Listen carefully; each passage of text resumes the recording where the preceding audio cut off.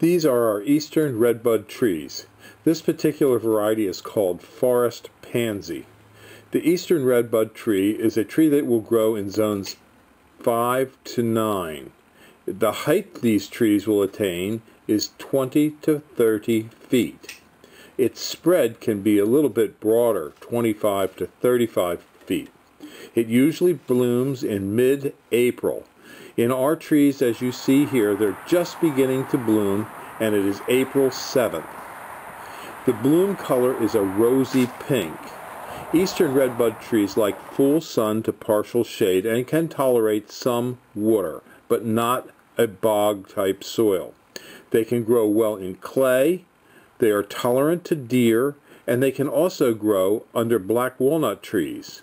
It is a showy plant that has good color and good fall color. It also attracts hummingbirds.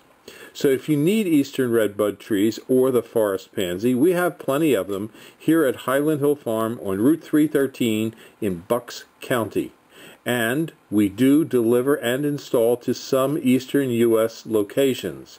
So give us a call for your eastern redbuds at 215-651-8329. Again,